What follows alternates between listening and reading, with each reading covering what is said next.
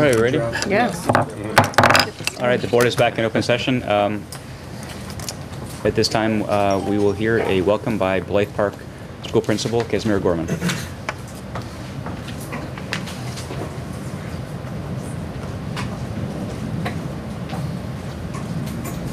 evening, everyone. Welcome back to Blythe. Busy, exciting time of the year. It's nice to see all of you.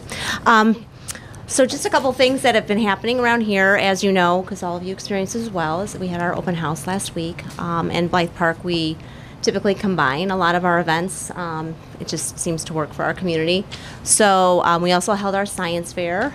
We had students that were showing us how they measured sound waves, and then we had other students that were measuring the amount of water in various types of foods and using a dehydrator. So it was really cool to see all the thoughts and innovation and ideas that the students put together.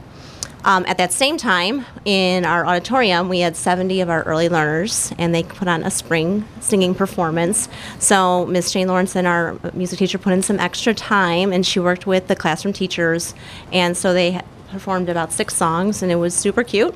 And we only had 3 criers. So, and we had one very cute kid who popped out underneath the the drape right before, and it was really sweet.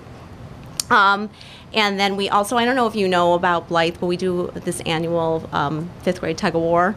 And so at the end of our open house, all the 5th graders gather out with their families and everyone else, you know, from the open house, and they do a tug of war competition. So we did a bunch of different types of teams, and then we get the parents involved at the end. So it's pretty fun. I did that one year and got myself pretty muddy.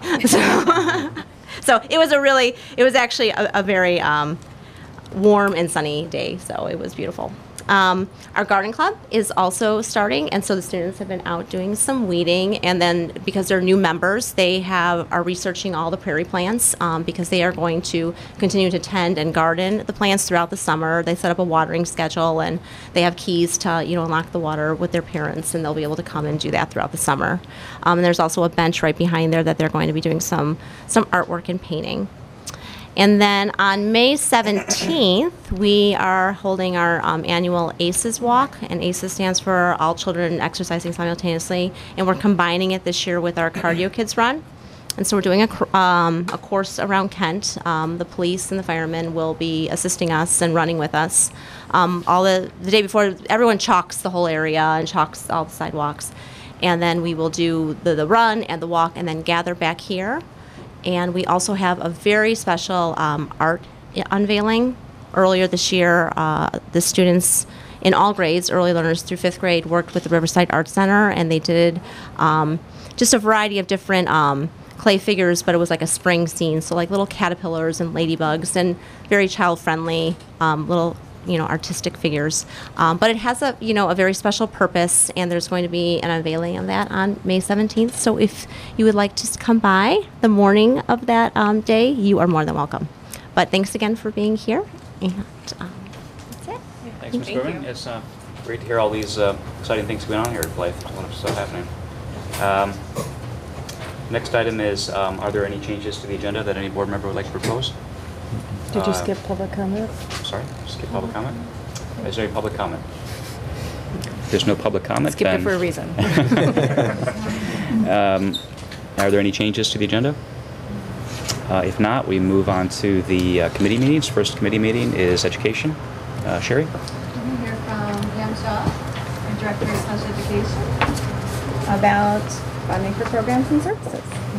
Good evening. I'm here tonight to speak about special education and funding programs and services. And with me, joining me to present tonight, are Ellie Ambule, who is the Assistant Executive Director of LADSI, soon to be Executive Director of LADSI, and Brian Rigler, who is the Director of Business Services at LADSI.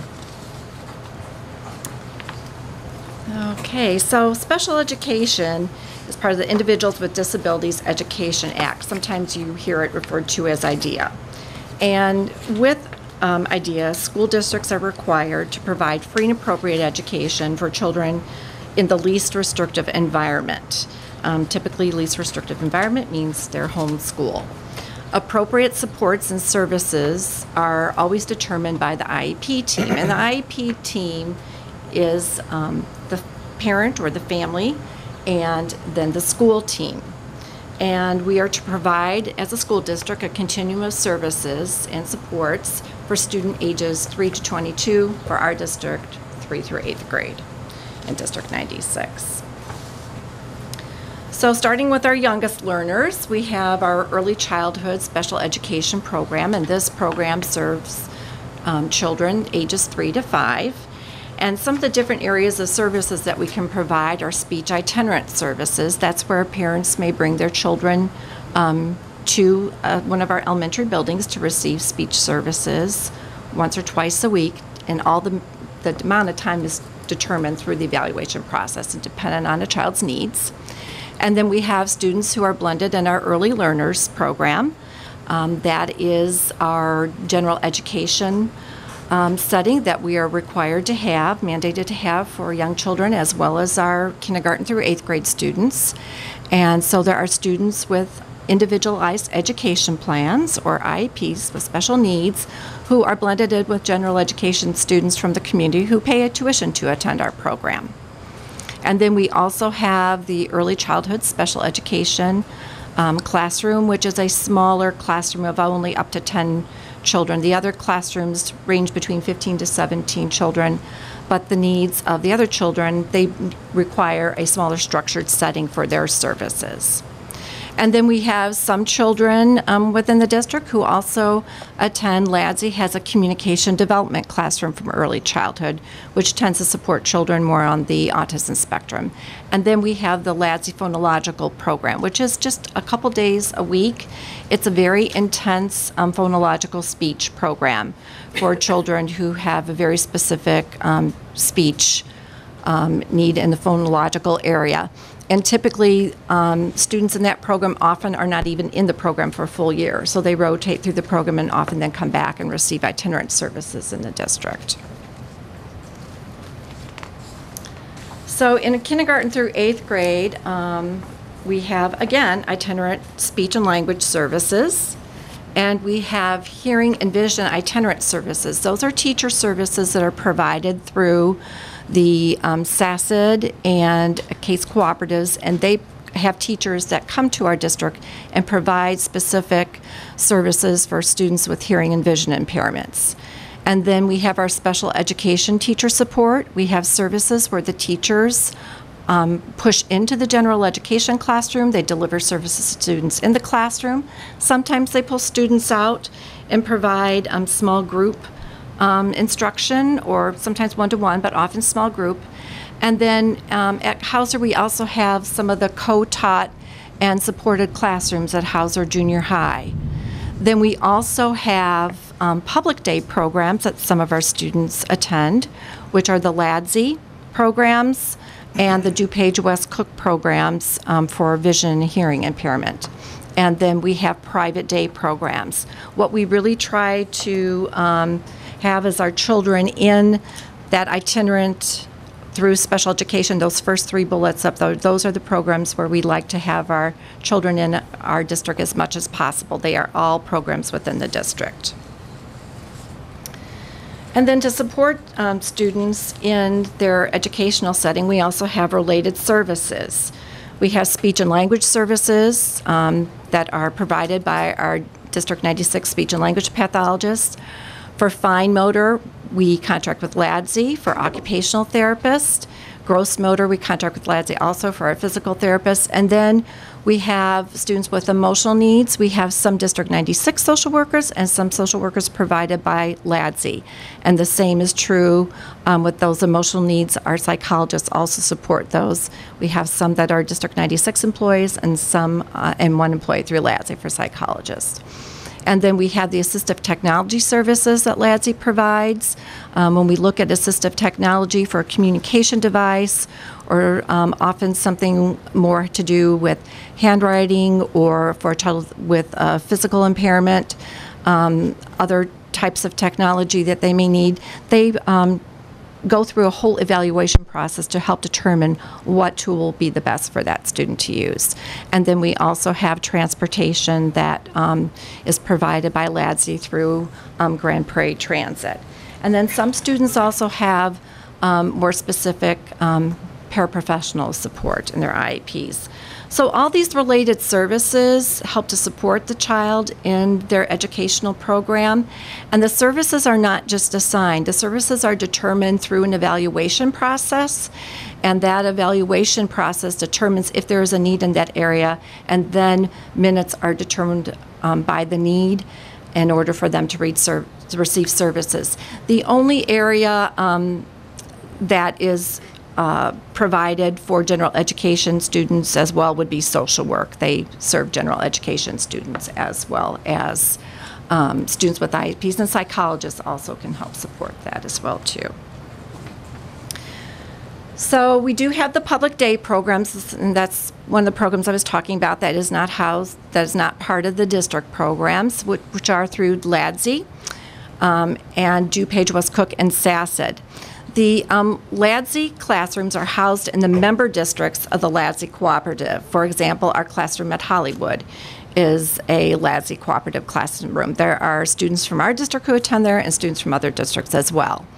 And so some of the different LADSI classroom opportunities that we would have for students if they required that level of need, we have the communication development class.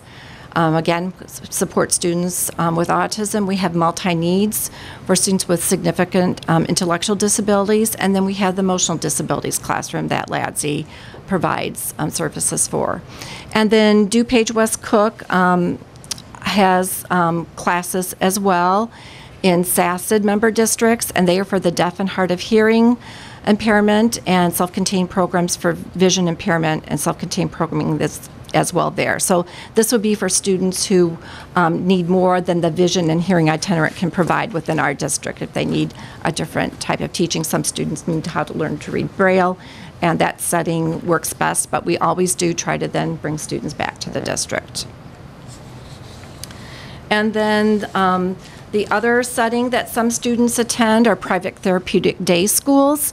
These schools are for students whose needs cannot be met in the general education setting or even within a LADSI program. Their needs require more services and more supports than we can provide in a public school setting. And as you know, we mentioned the LADSI and SACID and DuPage West Cook programs. Those are all within public buildings as well too. So they need very therapeutic, more specialized programs. And so these are typically access for students who have those more significant behavioral needs on top of some of their disabilities. There's challenging behaviors that require more therapeutic setting. So this is a breakdown of percentage of students by area of disability. And I know it may be kind of difficult. I'm sure you can see a little bit easier on your iPads. But one of the specific learning disability tends to be one of the higher percentage areas in most districts for students for special education. But you'll notice developmental delay is also a very large category. And the reason for that is developmental delay is an area of eligibility that captures children ages 3 through 9 years of age up to their 10th birthday. So often when we have a young child and it's difficult to determine exactly, you know, they're still young, they're still developing, they're still growing, and it's difficult. We know there are delays, but it's difficult to pinpoint exactly what that delay is. We look at the area of developmental delay, and they would need to have a delay in communication, fine motor, gross motor, some social emotional problem-solving areas to look at that area. And then the others, I think, kind of speak to for themselves. Autism is an area that tends to be growing over the years, and I have seen the growth even since I have been in the district here. The others tend to be a little bit lower.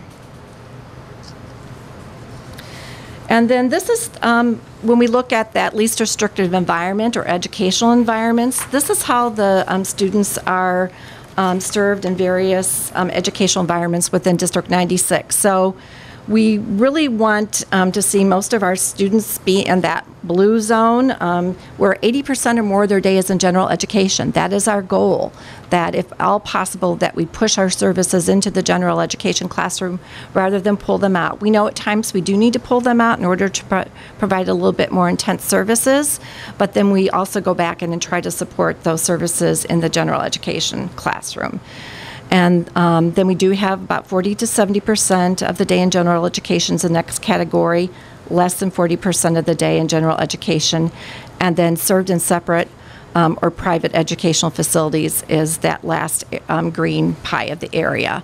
When we look at less than 40% of the day in general education, that is our more very specific self-contained classrooms and probably includes most of our children that are in our LADSI or SACID programs. And then these are the trends of percentage of students with disabilities in the educational environments. We always want to try to have everybody to the left of that chart. We want our higher percentages to be in general education. That is our calling, to have children in the least restrictive environment and to have them in their home schools as much as possible with their general education peers. And Ellie's going to speak. Okay. Thank you. So Pam did a little overview of the programs, and I'm shifting gears now into funding and kind of talking specifically about revenues and expenditures when it comes to special education, because it is a bit more complex and different than the rest of the educational world. How I broke this down was to talk about revenues, federal, state, and then to talk about expenditures, federal, state. So that's kind of the way this is organized. So we'll go ahead and go through it. At the federal level, as Pam mentioned, the IDEA grant is the IDEA law. Is a federal title entitlement, and that provides a significant amount of money from the federal government to all 50 states for the provision of services to students with special education needs. As Pam mentioned, special education is an entitlement, and we are students are entitled to a free and appropriate public education. So that money is directed to schools to accommodate the need for that free provision of services. So IDEA is broken into several parts. The primary parts impacting an elementary school district are Part B and Part C.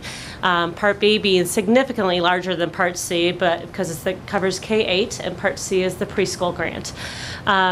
The IDEA grant is based on your total district enrollment and your low income enrollment in your district. And that's a formula that applies to all 50 states and is a very complex formula. There's not an easy breakdown. It was a base amount was set back in, I think, the late 70s. It's been adjusted in the 80s and then the 90s. So there's been some adjustments to it. IDEA was impacted by sequestration a few years ago. So there's been a number of different impacts to the IDEA grant. But the main take-home points of that funding is that it is not dependent on how many kids you have enrolled in special education. It was important to the federal government, it's important to me and Pam as special education directors that we don't want to identify more kids to get more money. We really want to identify kids who need services. So that is actually a part of the law, that it is just based on district enrollment and not related to student numbers in special education. And it has some specific guidelines for use. If you're familiar with title grants, your Title I, your Title III, it can only be used to supplement and not supplant local expenditures. So it is on top of what you already can commit to special education at the local level. On top of that is what IDEA can provide. It cannot be used toward private tuition. IDEA can only be used for the services in the public sector. We, meaning as Brian and I are creating the grant, because LADSI writes much of the IDEA grant, we avoid using it for personnel receiving TRS. There used to be a substantial TRS penalty in the state of Illinois for assigning IDEA dollars to special ed teachers or speech language pathologists. It was a 40% penalty on top of the cost of the whatever you put into the grant. That's reduced to 10%, but it's still a penalty, and so there are other ways that we can apply the IDEA grant to districts to offset your LADSI bills, and so Brian looks each year to do that so that we can avoid having that penalty come into play. And then I just listed some specifics about District 96 IDEA dollars. You had $347,859 for Part B and $6541 for Part C in FY18. We have not received the FY19 allocations yet. We expect them any day now, but they are often late to arrive in the school year before we need to write the new grant for July 1. So your IDEA dollars are used to directly offset LADSI programming and purchase service costs for District 96 students. I'll go into that in a little bit more detail in a later slide. In terms of your IDEA dollars, the vast majority of those dollars flow through to LADSI for our application towards the cost that you spend at LADSI.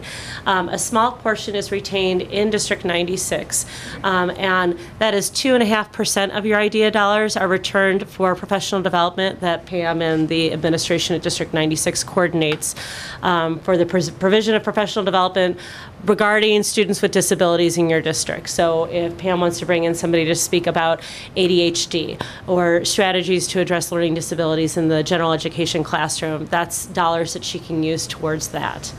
I'm going to skip in terms of your slides down to slide 4. So right there, because I think my slides, as I was looking at them, were a little bit out of order. I wanted to cover just an overview of services provided by LADSI and then go back to our how IDEA offsets some of those uses that District 96 has. So there's really 4 primary areas that we provide services to all of our member districts, all 15 of them. But when thinking about that, we provide assessment and consultation services to the districts.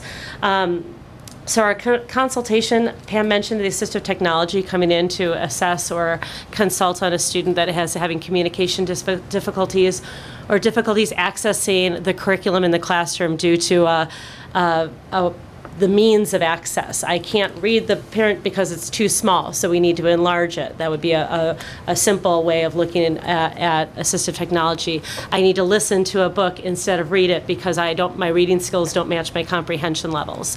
Autism and behavioral consultation as well. We have behavioral and autism consultants that Pam can access. Those are things that are included as part of your membership fee to LADSI, which we alternately call the assessment or the membership fee.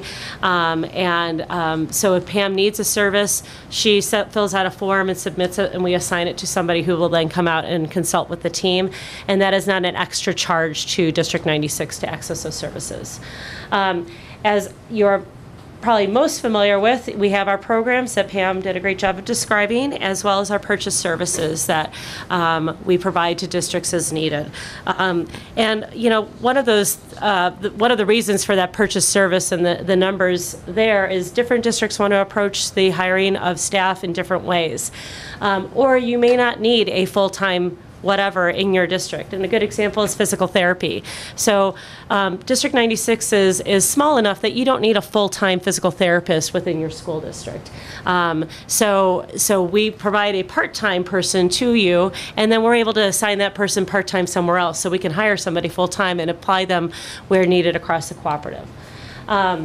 And then the other area is just operations and maintenance. Some of this is just, we do have a headquarters.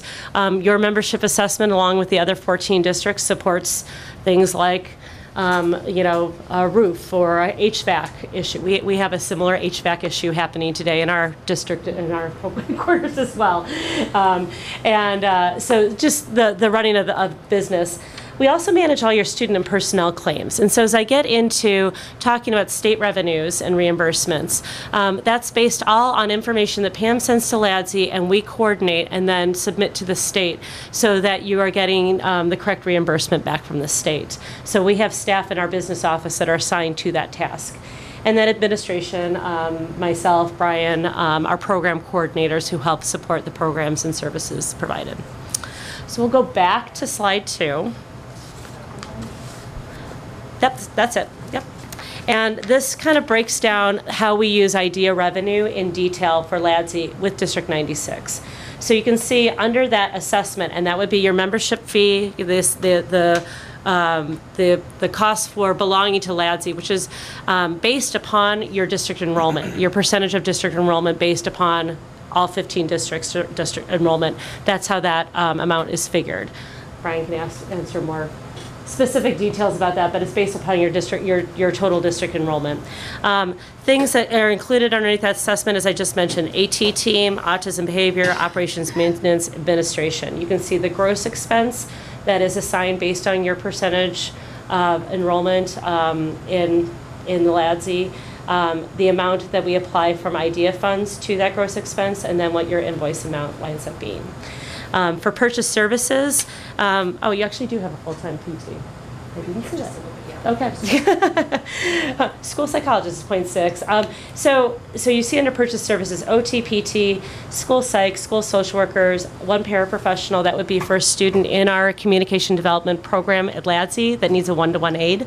Early childhood administration and early childhood evaluations. So you can see the total amount there. It is purposely these people because we do not hit a TRS penalty with any of those people underneath those categories.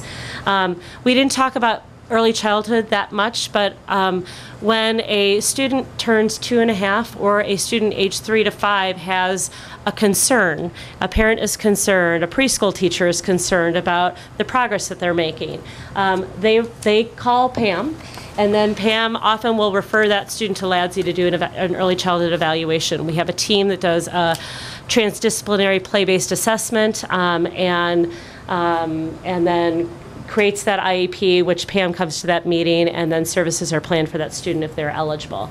And so the way early childhood is being assessed moving forward is based on use as opposed to part of the assessment. Prior to this year, prior to next year, I should say, early childhood was part of our assessment. So it was just based on your district enrollment as opposed to how much you used LADSI for that. We have a wide range of use when it comes to early childhood evaluations in our 13 elementary districts. We have a district that has set up their own early childhood evaluation team and so manages all their early childhood evaluations themselves. We have districts like 96 that send us 13% of our, or 11% of our total amount every year, or approximately, and we have districts that use us substantially more. They just have more students birth to age 5 that are really needy and need a lot more support. Just don't have the early intervention services that they may need to not be at risk when they hit kindergarten. So you can see how that's broken down, how the idea is applied, and then you can also see how District 96 has accessed LADSI this past year for, or this will actually be projected for next year for our tuition programs. So 15 students within the multi-needs and CD programs, a couple students in our emotional disabilities program. ED WRAP is a service that we provide to our districts for students and families that have a lot of intensive needs, where it's not just the student that's having issues, that there's a whole family dynamic. It may be because of low income. It may be because of a single family situation. It may be a bad divorce happening. It may be just something impacting the family dynamic. We're having an extra person come in to really facilitate connections for the family to the school and the family to the community. So a lot of the work our WRAP services do is finding community services and resources for our families so that they can be a little bit more secure and more stable, so that then the student is more stable coming into the school environment. The PHONO stands for that phonological program at the early childhood level. And ESY is our summer school program. And that is predominantly for our students that attend LADSI programs. So your District 96 students that are in multi-needs CD or ED would be the ones referred to our extended school year program, which will be at Pleasantdale this year. And we do have other students also from the district who attend that. Sure. Okay.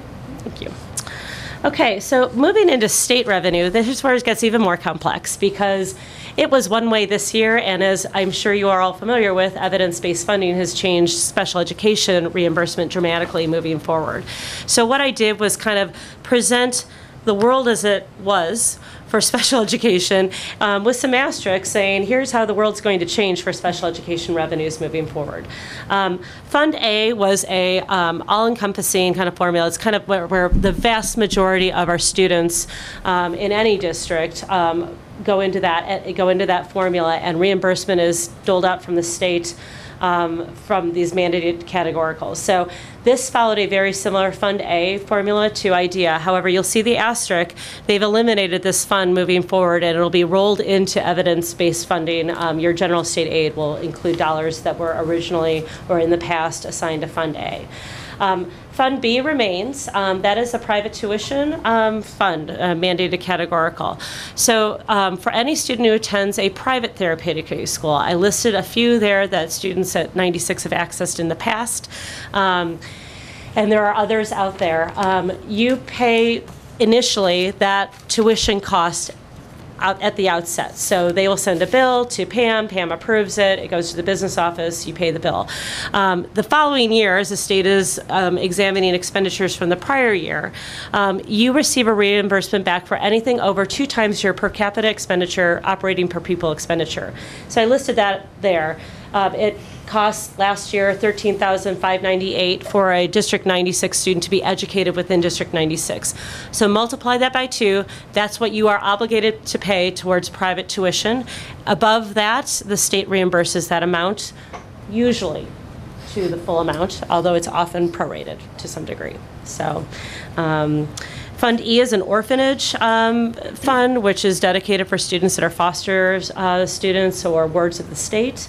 And then personnel is our next asterisk line. That was a rather large line item that we would receive, we meaning districts, because I was a district director, so I still think of it as a we. LADSI receives a personnel grant for our staff. And as you see, it was $9,000 per 1.0 FTE certified special ed staff. Multiply that times the amount of special ed teachers, social workers, school psychologists, speech pathologists that you have. It's a nice bit of revenue that you would receive each year, including amounts per paraprofessional also. So that was a claim that LADSI would run through consultation with 96 each summer and submit to the state. We get the money back, and then the money would go directly to your FRIS account. So it would go directly into District 96 account at the state level.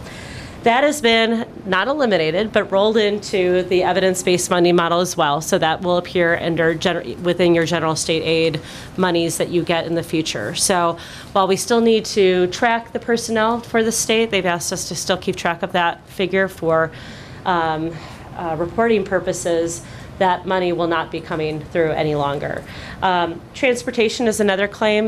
We've actually usually gotten most of our money for special education transportation back from so the cost of transporting a student on Grand Prairie Transit is reimbursed back to the district. And Brian's actually been looking at ways to increase that claim this past year. And then summer school was usually a very small amount of money, meaning like $1,000, somewhere in that neighborhood. It was not a very significant amount of money, but that claim has also been rolled into evidence-based funding. So just wanted to kind of highlight that because there are some pretty large changes that are happening that will impact the district moving forward. Looking specific. Quick question about. Yes. So that when you say on the first line you said 85-15 formula similar to IDEA, what does that mean exactly? Similar to Sure. IDEA? So the total pot of money that the federal government would assign to the state and then the state doles out to districts is complicated, but based upon a formula of saying we're going to give money based on 85% of your total enrollment and 15% of your low-income enrollment. So again, it's a rather complicated, more descriptive formula. I'd be happy to gather that information. I've looked into it myself, and it's complicated, but that is. The point is they want to recognize how large your school district is, but also recognize that low-income students factor heavily into special education often. So if you calculate, just to follow up on that, if you calculated the amount of money per student in a school district from the federal government, which for us looks like it's about $200 per student, roughly, and you were to rank that by district, by the percentage of low-income students in the district. So if we looked at the schools that belong to the LADSI co-op. Sure. So we're at $200 per student. Where are you getting that 200 from? Where's that? 340,000 divided by 1,700. Okay. Roughly, is that right? Sure. For the purposes. Which seems like actually a very small amount of money compared to those numbers we were seeing here. But Yeah.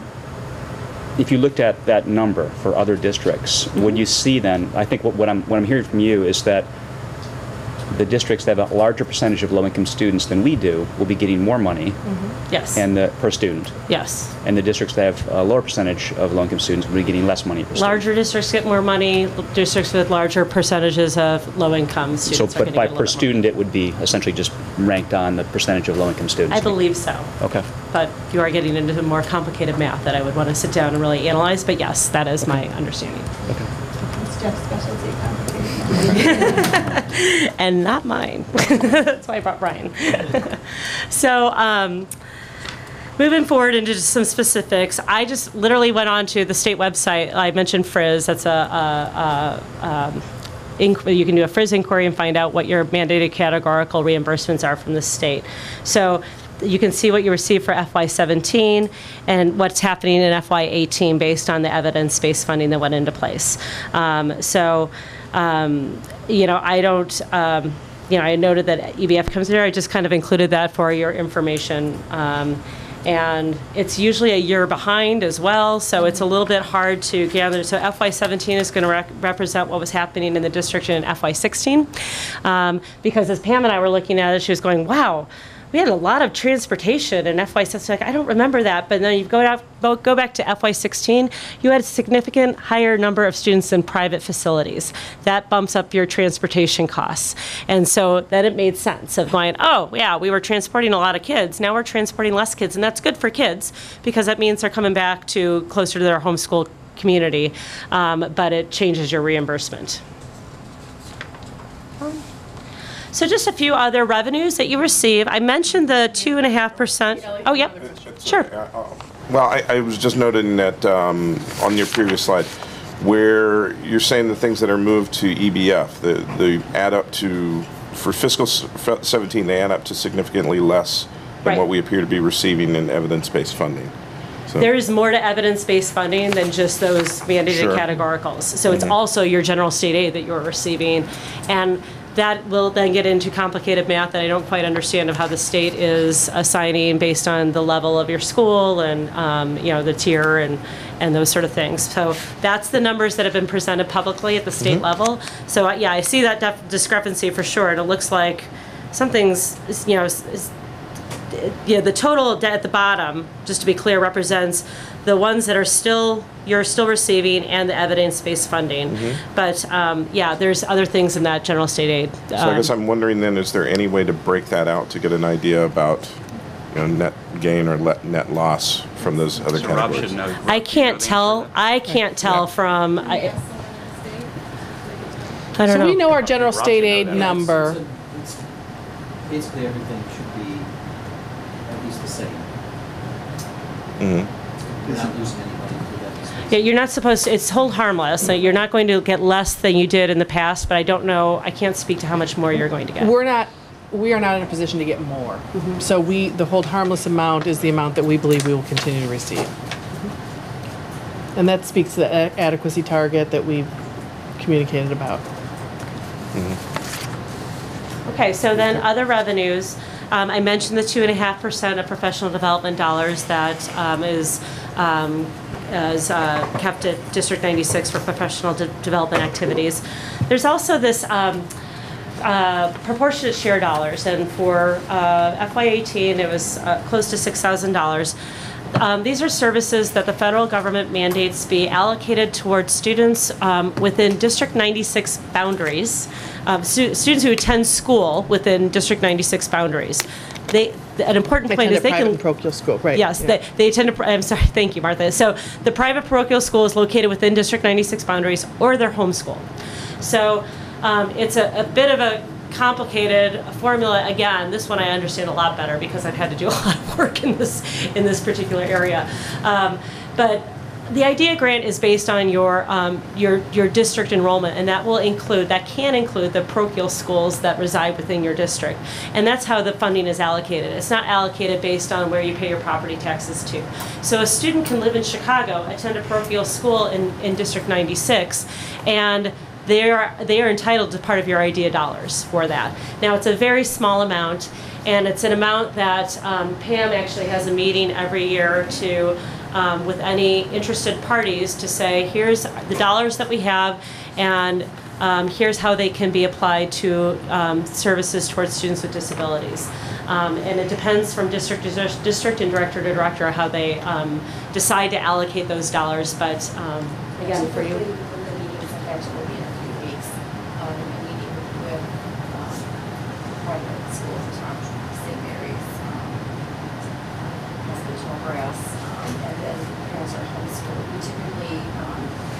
Provide speech services as that is the one service that most of the students need, and that's a discussion we deal with every student's most. And that is fairly typical for elementary districts to provide those speech services. But some districts have a significantly higher amount if they have, I came from a district this past year that had 4 high schools that were parochial schools within our district boundaries, and that we had a significant amount of money that we needed to allocate. Medicaid is a pretty significant revenue for District 96 as well, and this is we're able to claim services for students who are low income and eligible for Medicaid who have disabilities. So if a speech therapist works with a student directly who has a speech language disability and is eligible for Medicaid, she can record that time, claim that time, and then we receive money back. We, meaning District 96, receives money back directly. That is money that goes directly to District 96 to be applied to special education programming as you see fit. Can I add something real quick to that? I've been working with our provider, the same provider that you use, and one thing that we've never done in the past, none of our member districts or LADS is, those students who are receiving sports services, Medicaid sports services those days, their transportation is also claimable at almost $25 a day. So we are we're going to retro it from the beginning of this school year. We're sending all the attendance sheets from Grand Prairie Transit to our Medicaid fee-for-service provider, which you guys use as well, and they will automatically apply those claims to your district, so that revenue should be going up in the near future as well. And finally, Lansing Rental, you received some revenue from us that is for hosting a classroom. So you've been gracious enough to host the classroom at Hollywood, and we are so appreciative of that. And for that, we allocate $10,000 per room that's rented, and then $13 per average daily enrollment for a student. So if a student's there for the whole year, then you would get $1,300, and then it's prorated based on the attendance. It winds up, based on our student enrollment, being about $20,000 of total revenue, and that is assessed to the program. So it's if you have students attending the program, then you're a little bit paying yourself for that money. But if you don't have students attending, then you are getting that revenue from other districts that are allocated that. So. Okay, moving to the expense side of things. Obviously personnel, as is true in the world of school districts everywhere, is the largest expense that you as District 96 see in the world of special ed, that we at LADSE see. We are primarily a personnel organization. So teachers, pathologists, social work, psych, paras, administrators. Other expenses that you incur, that private tuition I mentioned, that where you get that bill, it's usually a monthly bill that you pay rate per day on, and then you get that reimbursement long after the fact from the state. And then special transportation, the bills for Grand Prairie, again, that you get reimbursement back for. And then on the final slide, I just included, I literally took this off your budget. I created this slide, so this is the one where I'm going to defer to others to provide more expertise to it. But I pulled their budget off of your website and kind of looked at the line items that apply very significantly to special education. I know a question came up today or recently about whether those LADSI costs are built into these costs. That actually is a different line item that I wasn't able to locate on your budget. But so that is the cost to LADSI. I don't believe, Martha, and I think we came to that conclusion, is separate from this amount. But your mandated categorical reimbursement that you receive, your Medicaid revenue that you receive, those are items that do offset these amounts. And the only other thing I just wanted to reference is that included in your packet that you received was a preliminary budget breakdown. And it's awful tiny, so I didn't put it up on a slide, and it goes into a lot more detail than what I provided. I took from this sheet in order to create some of my spreadsheets, but it just shows you the breakdown of how District 96 accesses LADSI and how they use LADSI. Really briefly, you'll notice at the bottom this blue box with indirect costs and restructuring cost shift. One of my tasks that I was given as I came into LADSI this year was to examine ways that we could restructure how costs are allocated at LADSI to districts to address some equity issues that were coming up from our member districts. And that relates specifically to the idea that our assessment was based on your district enrollment. And that automatically meant that the larger the district, the more you paid to our LADSI assessment. And where that's a bit counterintuitive is that our larger districts tend to have a little bit more capacity to serve the students with special needs. And that's certainly true of when you think of Lyons Township High School. They have over 4,000 students. They don't have any LADSI programs. We provide some purchase services towards them and some other supports. But I think from our larger districts are saying, hang on, we don't, is this really fair because a really small district needs you more, is accessing you more, and yet paying the least amount towards our overall assessments. So Brian and I partnered together with Sherry's support as well as some others on the directing board to examine different ways of approaching that. And the model that we developed and was approved by the directing board takes a look at kind of basically creating an administrative overhead to our purchase services and programs. So taking some of the costs that had always been in the membership assessment and saying not all of that should be in the membership assessment. Actually, when I think about our program coordinator for school psychology and professional development. She does work for all of our districts, but she also spends a lot of her time working with the school psychologist. So a portion of her salary should be assessed to districts that purchase our school psychologists. And so that's done on an FTE basis. So the more you purchase, the more you're going to pay. We truly tried to make it if you're going to access us more, you may need to pay a little bit more overhead to cover those costs. So that's a very brief overview of that. Martha's heard a lot more about it. So anyway, I will stop now and let Pam and I answer any questions that you have. I have a question on slide 10. Can we go back to 10?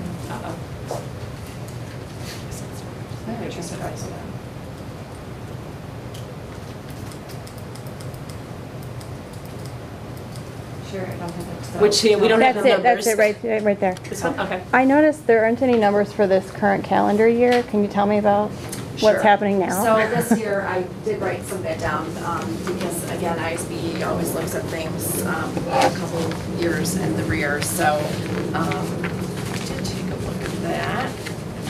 So our numbers right now, private day, we have 12 students in private day and 20 in public day. We had, for private day, we had 4 students who were evaluated, and through their evaluation and their needs by the IEP team were determined that they required private day, and we had 2 move into the district. so those numbers increased.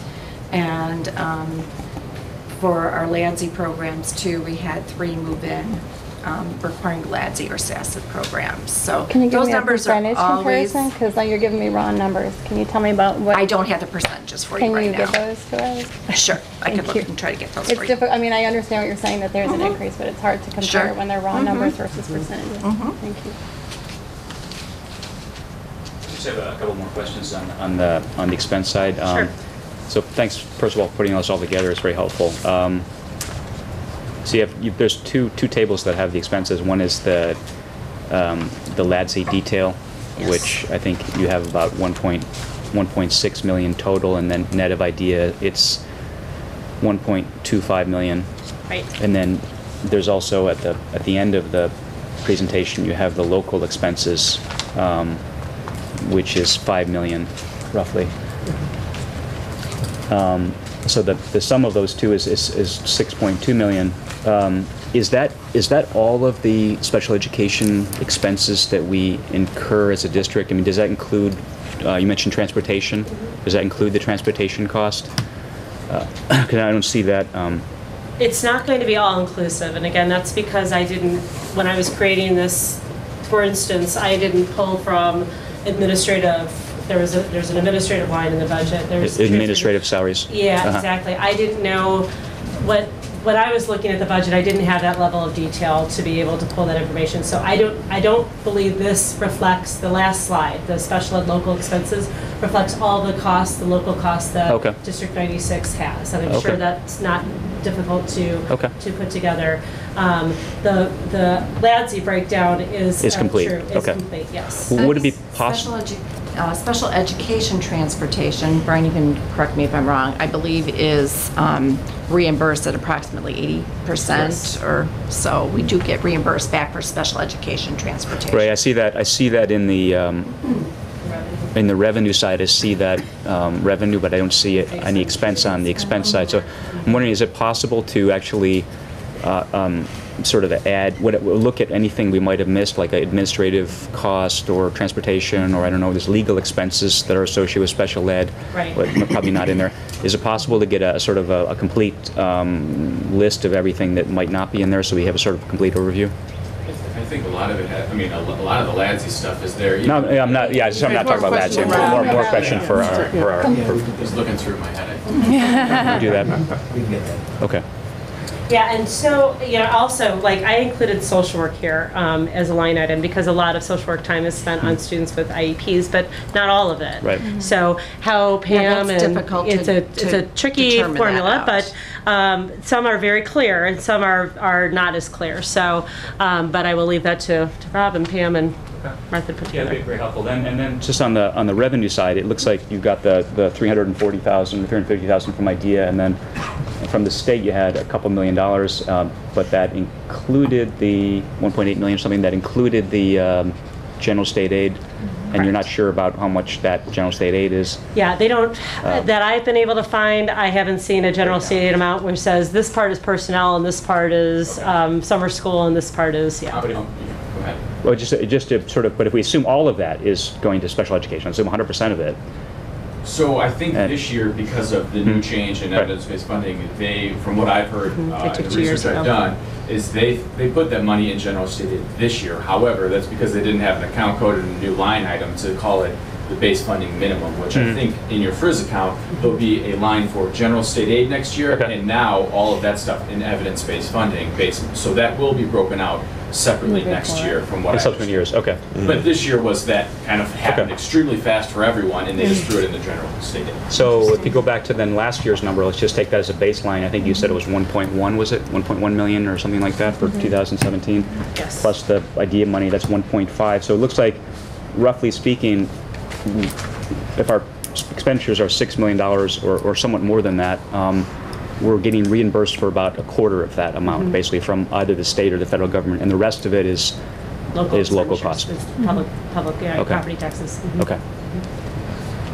And just one thing I want to mention, when I go back, Sherry, and look at those percentages for this year, it may be a little off from the numbers I shared with you right now when you look at it, because all these numbers are based on the December 1 count, so I will need to go back to our December 1 count in order for it to look. Yeah, halfway is good enough. Yeah. So in terms of the restructuring that you mentioned, and I'm guessing as well, District 96 compared to being relatively on the smaller side compared to some of the larger districts, and I think I've seen that in other documents, that our expenses for LADSI are going up. Is that correct? Do you have that information? I think 96 was actually not a. But if you give me maybe 10 seconds, I could probably give you a quick. We're really close. But it's very close. It's not a dramatic Make shift. a much difference. There were some districts where there was a dramatic shift of savings from before the restructure to after. There were several districts that had a dramatic shift increase. Yours was much more ours like was pretty pretty flat. neutral. Yeah. When we say dramatic, we're talking about less than 3%. I mean, Yes. it's dramatic. Yeah. because We feel highly it's dramatic value 'cause it but goes there are up, some but yeah, districts that yeah. spend $3 million with LADSI and their bill is going up $80,000 because of the restructuring alone. You guys, if I recall, were very I think under a percentage. Yeah. Less I than seem to 1%. recall there was maybe, some yeah, increase. I yeah. don't know the number off the top of my Yep. head, but there was Actually, some. you guys have a higher kind of enrollment than some of our other districts, so you could be saving quite a bit on the assessment. This year, we billed you $200,000 gross expense for your assessment. Next year, we're proposing or estimating $92,000. Right. So a big decrease in your membership assessment, increase in some of the indirect costs, and you add a couple students in there as well. But it was pretty close. Okay. I have one question. Do we still have I'll call it a large percentage of our LASI classroom students from D96? Because I remember we did have a significant number last year. Is that still the case? Yes, it is. Yeah. Do we know how many? I think there may be there's one or 6 or 7 kids in the classroom. and that one or District two are from 96. other districts. Yeah. Yeah. The majority of the students are in Are 96. from Yeah, D96. that's how it was last year. I was just checking. Stayed pretty much the same. I don't know if that will be the same for next year though, Right, because Age ranges. there would be age level grouping, and so that may look different for next Okay. year. I'm just going to throw a plug in there too. So every classroom that we rent, we pay the district $10,000 plus $1,300 for every 1.0 AD of a Yeah, student, we- even if it's your own student. Yeah, we So know. it is a good little revenue source. We're always short on classrooms, so I'm just plugging it in. It's tricky for us because we're short on space. I So know, yeah. But it's important. Yeah. Brian, based on that lack of change in our total LADSI bill, would you say that, does that let one say that we're using an average amount of services, or is that, am I wrong in making that assumption? I mean, you guys are purchasing, about 8 support services from us, a total of 8 people, and you guys have, almost 20, a little bit over 20 kids, 25 kids with us. So I think it's really average, and I think why it shows that you guys are using us properly and we're billing for it properly is when we did that restructuring, it kind of did balance out. There were some smaller districts that went up, $60,000 because their district size didn't match up for their usage, and your guys' district size is matching up with your usage at LADSI compared to the other districts. So Brian, I was able to locate a document from November. So that was when the restructuring was just being sort of initially discussed. The variance was 16,172 with a variance decrease of 1.07%. So like we Those numbers said, have changed some since Yeah. November. Yeah. Since then, we've had Pam make recommendations for what she needs next year for District 96 students from LADSI. That was also comparing this current year's budget. What I gave you is next year's budget with health increases Yeah, and some salary what we increases. gave you is a more accurate estimation of what your bill will be for next year. Thank you. Thank you. Thanks. No, Sherry, this was very helpful. Yeah. Thank you, Dan. Thank you, guys. And everybody from Lansing. I mean, you did the work. So. We're just listening. I'll pass it on then. So Rich is not here, so I'll just ask Mr. Holmes to maybe review the tentative budget update.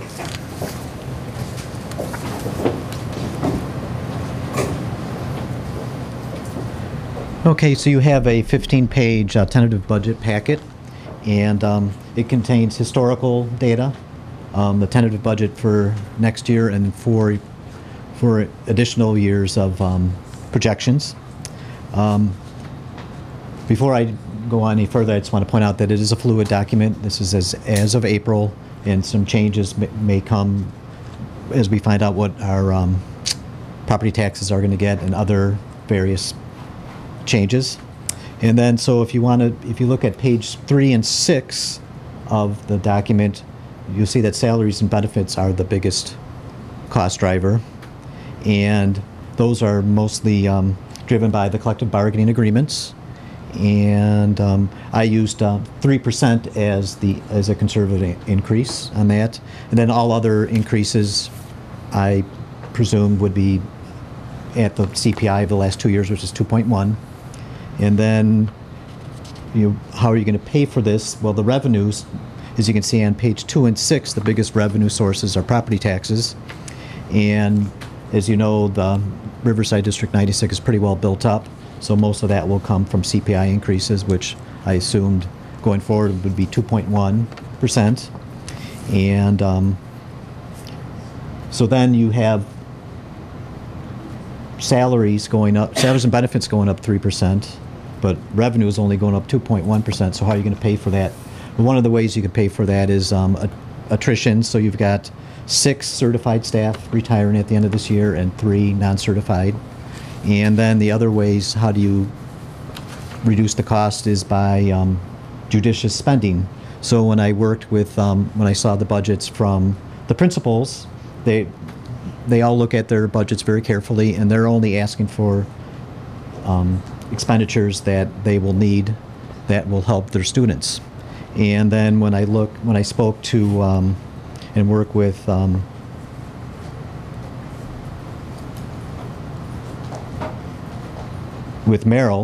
Merrill's proposing a $200,000 decrease in materials and a $50,000 decrease in purchase services because the one-time curriculum adoption is going to be eliminated next year. And as you saw from Pam's demonstration, that she's working very diligently with LADSI to make sure that the district is charged properly and is getting the best possible services. And then if you look at Don Tufano's presentation last week, he worked very diligently with the tech steering committee and set up some very thoughtful purchase cycles for classroom technologies. And then, like I said, principals such as Casimira were very diligent in their presentations for budgets. And then as far as capital is concerned, I added the Blythe roof project replacement for next year. I did not add the Ames project at this point. But please note that the $3.5 million loan from working cash to transportation was paid back. So there's $3.5 million in working cash that could be used for projects. And next year, the $2.4 million loan from the Operation Maintenance Fund will be paid back by the Transportation Fund, so that money could be used for projects. So these funds could be used for Ames projects and other ones. And then finally, I just wanted to point out that the administrative cap went up 9%, which is above the 5% threshold. That's because the CSBO salary was added to the cap. So at the next meeting in May, the board will pass a resolution to publicly notify the public that they will be doing an administrative cap amendment at the June, I think, was it the June 20th board meeting? And last year, I think it was a 16% increase in the administrative cap, where the board did the same resolution. Are there any questions? So, just the big takeaway looks to me like from what you have here is that, similar to what you showed us last time, revenues are kind of flat. The expenses are going up, and for the next year or two, we're going to be slightly positive without considering any new capital expenditures other than what you've assumed here for the That is correct. depreciation Mhm. and Right. Blythe roof. And then after that, you show us basically the year after next starting to go deficit spending, and that then accumulates rapidly after that is kind of what you're showing here. If things aren't changed, that If is things correct. aren't changed, Right. basically. Okay.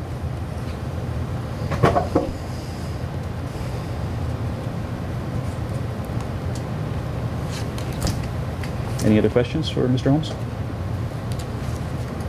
No, thanks very much. All right, thank you. Thank you. And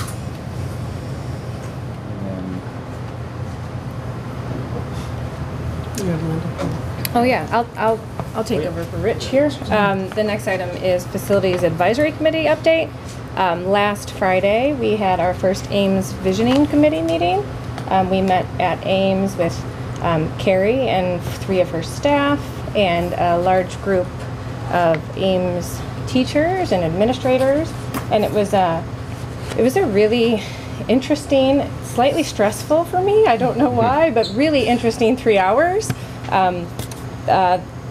First of all, I just want to mention the people that were there were incredibly engaged and enthusiastic, and I mean they wouldn't stop talking and offering ideas. So it was a really engaged group. I was really impressed. I also thought it was neat to note that one of the teachers who was involved is also a District 96 resident, so we had that perspective. I found out that 2 of the people in the room were also school board members on different, in other towns. So that was a really, it was neat to have that perspective as well. So basically what we did at the meeting, we didn't talk about space. And Carrie was very clear that when we started to talk about space, that we were not to be talking about space. So the first meeting was what she followed, like the whole form follows function. So what we were talking about was who are the people that use Ames?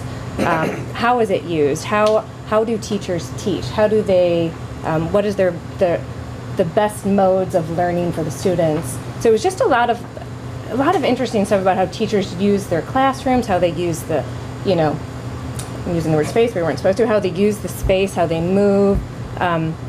Martha was there, she could add anything else, but basically we did 3 hours of talking about who's there, teachers, community members, students, how the space is used, the challenges of the population that uses the school and what we need to talk about. It was just really neat to listen to the teachers talk about how they teach, and through that you could see the architects were really picking up on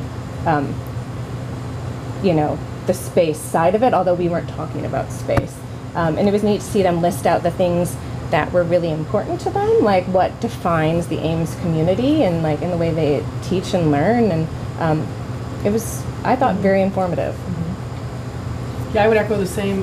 It was, as I said, the architects very specifically challenged the group not to say, she said, you think you're invited here to come talk about whether or not we should build 2 rooms or 4 rooms or whatever. And she said, you're really here to talk about student learning and what, not just students, but what the community needs. How often is the building used by the community? Who uses it and for what? And how is it when they come here? And it was, I just agree with Linda, the group was really engaged, the group was really thoughtful. It really speaks to that idea of, changing a school structure for the future. And I know this group has talked about that when we look back at when buildings were renovated, when they were added on to, and we look back sort of at the long history of District 96, you kind of have that moment of like, this is really an opportunity here, a moment here to really be really thoughtful, really insightful, and make decisions about where we ought to go. Right, and so we will reconvene in, I believe, a week or so. Yeah, it's next week. I don't remember, but that is when the word space will allow to be used, and we will be, following up. I'm not exactly sure how, but following up that. But I do think, I just thought it was really interesting as not an educator nor an architect to be in the room to hear the questions, like just asking about curriculum and how does that, explain what that curriculum's like what are the students doing, what, so, and even the teachers were even like, oh, I can't believe they're asking these kinds of questions, or, so they also asked about if the teachers were talking about things that they would love to incorporate moving forward, and it was just a really good brainstorm session, and I personally got a lot out of it, and I think our architects did as well, and I thought it was a really good starting point to get the pulse of what Ames is like, and I think the people who were selected to be a part of the committee were incredibly helpful and engaged. So it was exciting to move forward. Yeah. Any questions? Because I could really answer. Martha, can you add something about how some of the Ames community staff was added? How were those selected? So we picked a teacher per grade level. So it was kindergarten through 5th grade, one for each grade level. And then we had a special education teacher represented and the music teacher. So we kind of wanted to represent the sort of non-traditional classroom users. And then Todd Gearman as the principal was also there. Really Todd and I kind of picked the group and by intention and by design pick people that have been there a really long time, people that are very new to Ames, perhaps people that are more traditional in their approach, and perhaps those that are more innovative in their approach. So it was really, I think, a very balanced group. I think what I would say is it was a very student-centered group. Of course, that's what our teachers are, but really, again, really spoke to, and that was really the challenge and the request from the architect team too. It's like, talk to us about kids and student learning, and that was really valuable, and I thought the teachers did a great job with that. But it was a very balanced. I mean, there are teachers that are new this year, and there are teachers that have been there For years, yeah. 15, 20 perhaps, years. So you're just talking about curriculum for the most part, for the 3 hours, is that kind of? No, that was a smaller part. It was more so who's using the space, how the space is being used, the models of learning that are used at Ames. I mean, curriculum was a small part, but it was definitely a piece of it. But I mean, a lot of it was just,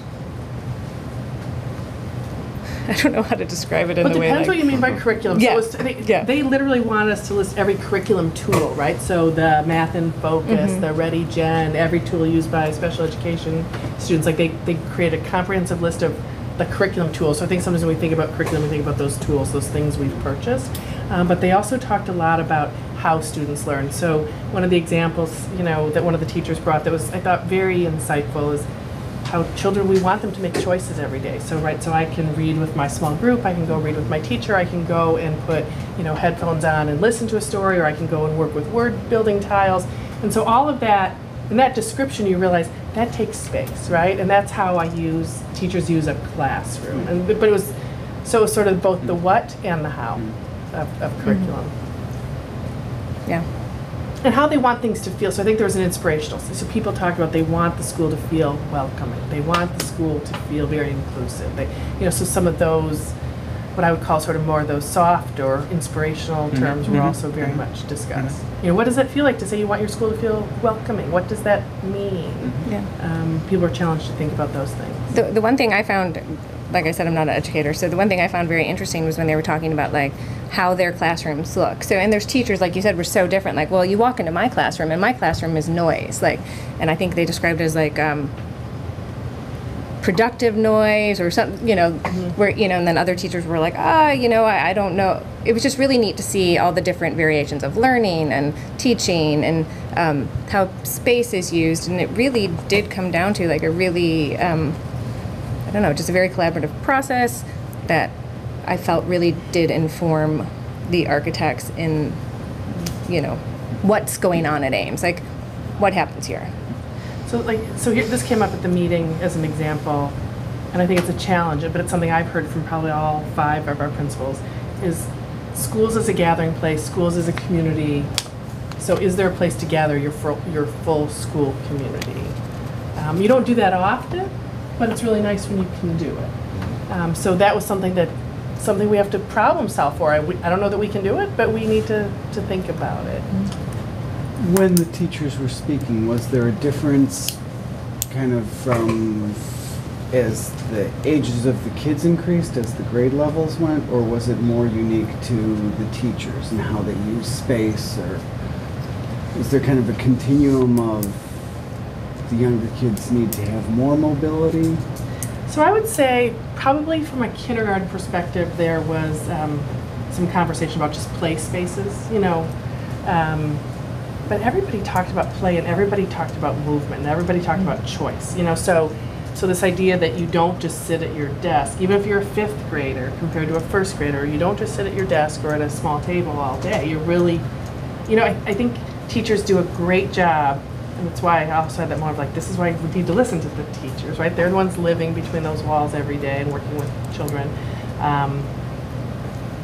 Yeah, there were those themes felt very common, regardless of the grade level. Movement, choice, flexibility, welcoming, inclusive. Like I think if I were to sort of try to gather up the terms that sort of came up and popped up, they recorded a lot of it. They kept a very careful Google Doc of it. So I think we'll have a very good record of all of it as we move forward. That's part of their process. And that's the part of their document will methodology. continue to evolve through these additional meetings. Yeah.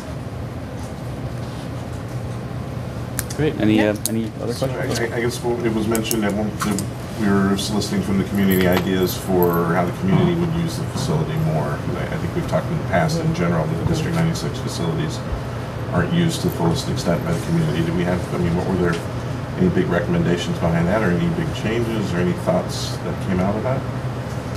I think this was more of an inventory. So, you know, they certainly talked about like Parks and Recreation, but then Girl Scouts and Boy Scouts and before and after care. And so even their list became more comprehensive than I think if I created the list. So it wasn't so much now how will they use it, what do they need. It was really let's make sure we're attentive to the groups that use a school. Yeah, I don't think there was any like recommendations of how we can better use the facilities for community use. I think it was just at this point talking about like, I mean, we were even talking about like the PTA has no space to store anything or hold a meeting when they need to, you know, so all the groups that are using it were talked about, and it was I mean, Parks and Rec does use Ames for basketball and things like that during the week, so those were all mentioned. I'm not sure any like, I don't think we're at the point of a recommend like that part. Yeah. Sure. Any other questions? All right, thanks. Interesting, very interesting. Thank you. So next we move on to the policy committee. Dan. Okay, I will defer to Martha for the first item. Sure, and I can defer to Pam Shaw for it. So we have a behavior intervention committee that meets regularly to review, per the requirements of the policy, to review this with a team that looks specifically at misconduct by students with disabilities, making sure that our policies are appropriate. The ISBE guidelines for students with disabilities, and that we have appropriate information to parents, and that we're trying to structures this appropriately. So it's an annual requirement, so this is our, yeah.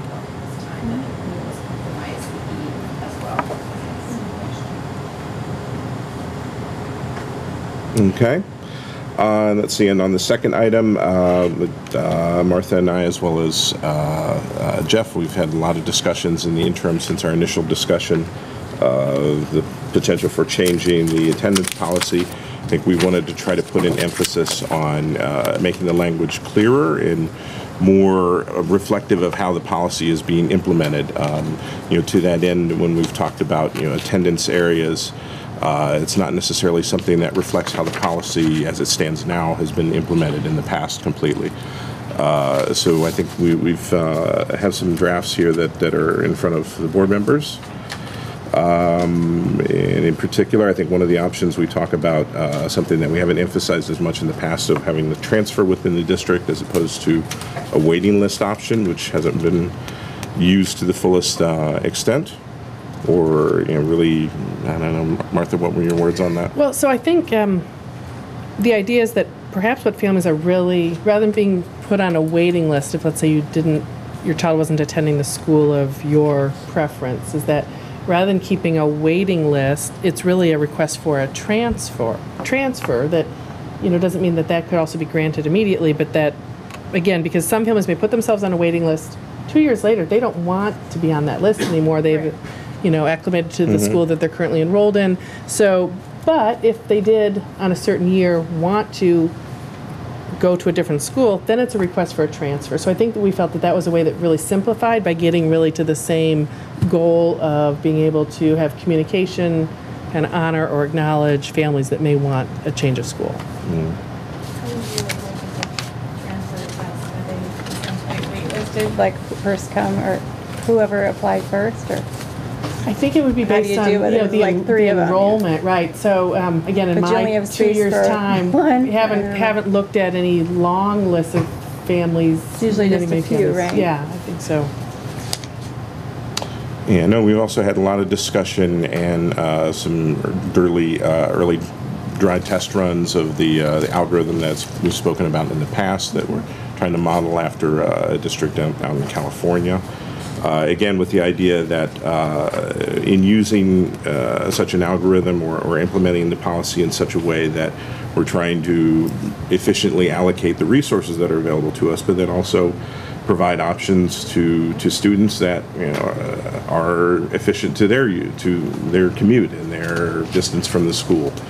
And so I think after our dry runs, the results that we're seeing, I guess, in the early going is that it's fairly similar to what we see in our current allocations. There are some changes, but I don't know, Jeff, can you speak a little more to the algorithm? Yeah, so as Stan said, this district has been running the algorithm just in the background to see what it looks like, and if you run the algorithm where they have been running it without any sort of constraint, one of the big questions is constraints on school capacity. And if you just ignore that, constraint and pretend that each school can accommodate as many students as actually live close to it, then you get. What's interesting to me is that it looks like Blythe would have, even right now with enrollment, 28 students. Just looking at the, in kindergarten. In kindergarten. Right. Which is already sort of more than a one-section school, just by closest distance. So what's also interesting is the sheer number. I think Martha can address this, but the number of students we have registered for kindergarten already is very large, I think, relative to what we've had in the past at this time. So we assume we'll pick up more students over the summer, which we usually do.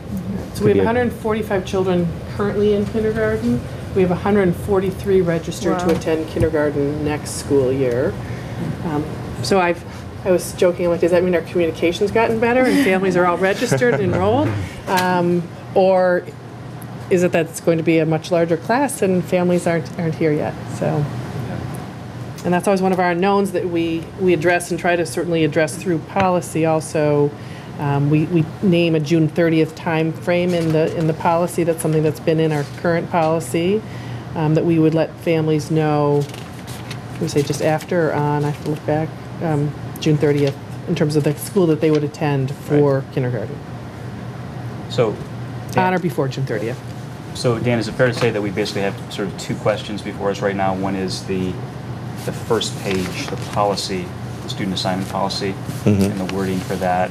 And then the second thing is the wording for the exhibit that goes along with that policy. Sort of proposals have been made for changes in both of those, right? That's sort of the case. Correct, yes. All right, any questions? Only about the wording of the policy. The second paragraph, like the goal of assigning students to schools near their homes. I know he had initially, I don't know, maybe this was last year, talked about shortest walking distance, and that's much more specific. It's just a question I have. Are you looking at, when you say near your home? That is the algorithm, and so that's right, I'm just wondering, does the policy, should it reflect that, or should it be more broad? I don't know. From what I can tell, what the California school does, and I think what our lawyer says, is the policy should be sort of general. General? And just say we're following this sort of methodology, and without getting into the minutiae. Yeah, I was just wondering, because I know we had that talk, like, trying to figure out how to word it. We did talk very specifically about this issue of near your home, as opposed to closest to your what home, if you're which in is really the between question. Ames and Blythe? What does that mean? Or across the street, or Because of our, and help me understand, because I think I do, that if we work this algorithm as our tool, really in the background, and our goal is to balance enrollments where we feel that perhaps they come out of balance, which may mean more kids going to Blythe. that there are children that might be slightly closer Right. to Central that we might recommend go to Blythe. They're still near, right? So Right, I there's- know, because yeah. it says while remaining vigilant of the school's capacity. I get it. But is it actually closer or is it just near? I don't know. And I think near is probably I think- more accurate policy. I think that's more what we're trying to get at, right? Because we're not going to guarantee people, what we don't want to do is guarantee that you will be going to the one that is, you know. Closest. I mean, there, you know, around the Well, it blames, says it anyway, it If says it's a anything, goal. I think the current policy, it kind of it implies that, but the way it's put into practice and just by necessity, it's never really reflected that. Right, Mm-hmm. right. Yeah. Yeah, in fact, the current boundaries are not even good boundaries you would draw if you're trying to draw the closest. No, they wouldn't. They're kind of drawn in a different way. Yeah. Well, that's, I think the heart of the policy is that we want kids to go to a school near their home, you know, so Right. while making sure we're using Right. capacity everywhere. and that's really, we talked about sort of running a sample of how the algorithm might look and might work. And so that's where I think just running it yesterday and today put 7 more children at Blythe because it's nearer or Yeah. closer to their Yeah. homes. But if you looked at current attendance center boundaries, they might be Central students. So, So do you want, so on this one, the actual policy, not the exhibit, it says, you know, there's 2 sections, and it says or, is there? That's 2 different samples of the 2 different, Okay, like, so- do you have a preference for the language? Yeah, I was gonna say, is there any like background of why these 2 different ones, or how did we come to this, or are we supposed to be choosing today, or are we Discussing today? I mean, Dan, do you want to take that one or do you want me to? Well, I think, just given the discussions amongst Jeff, Martha, and myself, we were distilling, we were coming down to 2 unique variations, I guess, that Okay. at the end of the day, we wanted to Just a little present to the paragraph. board to provide the 2 best options that we were coming up with. Okay.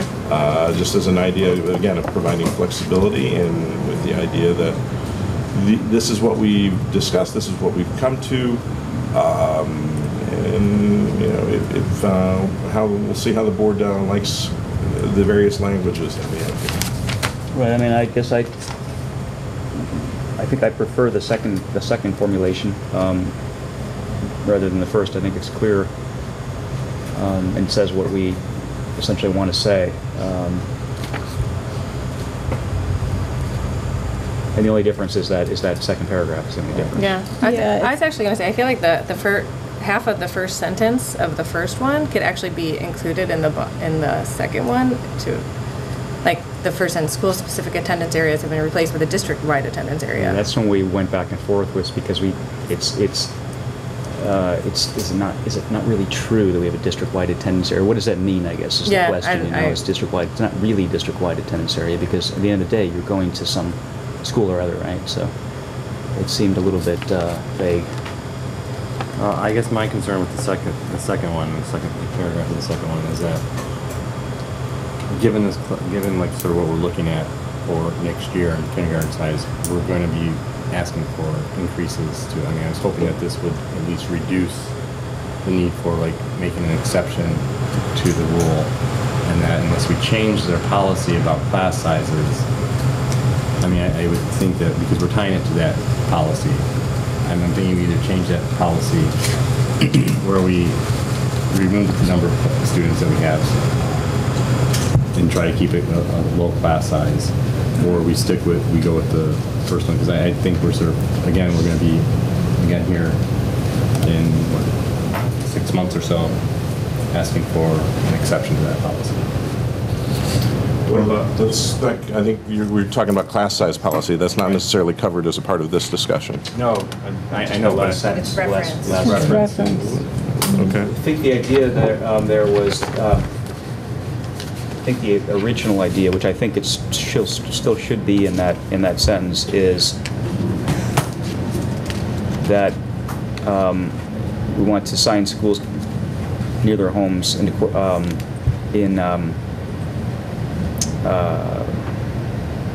but still taking into account the capacity of each school, basically.